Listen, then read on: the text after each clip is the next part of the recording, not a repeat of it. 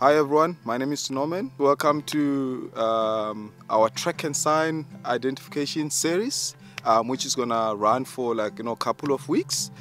If you like what you're watching, please click on our subscribe button and please follow us. Thank you. Here are a few things to have a look at when you identify tracks in the bush. Here in front of me, we find a very good track of a male lion.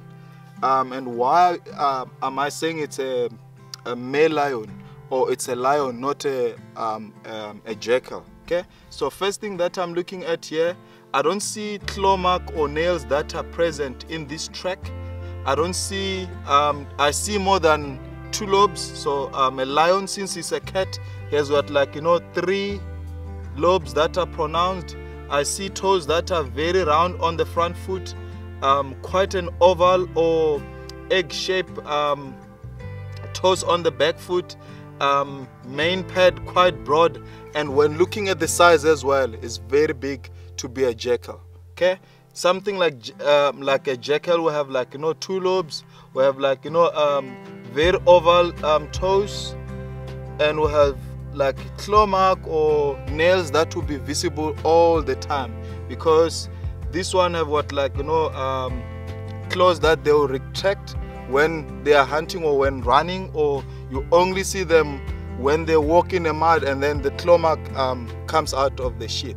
Okay, and then here on my left again, I have a nice track of an impala under a classification of one of our cloven hooved antelope. So basically 2 toes that are separate but in one hoof, and with a nice heart shape, nice ridge in between the track. And then obviously size, I put that into consideration when I am identifying this, and also how the animal is walking. And if you look outside the big picture as well, you can see there's lots of impala signs here that will also looks like this track. And other more things that I put into consideration when identifying track.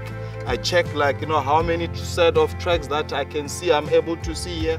I also check the shape of the track, check the size, which is very good. Direction, it's very much important to know, or to determine, or to see where the animal is going before you even track or you identify the animal track.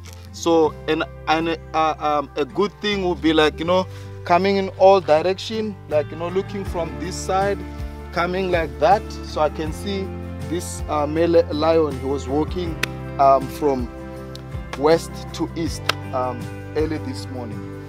Okay. So guys, when you see tracks of a cat or a dog, these are the first few things to consider when tracking them or identifying their tracks. Thank you. Remember to hit the like and subscribing button, and also the small bell to get our notification.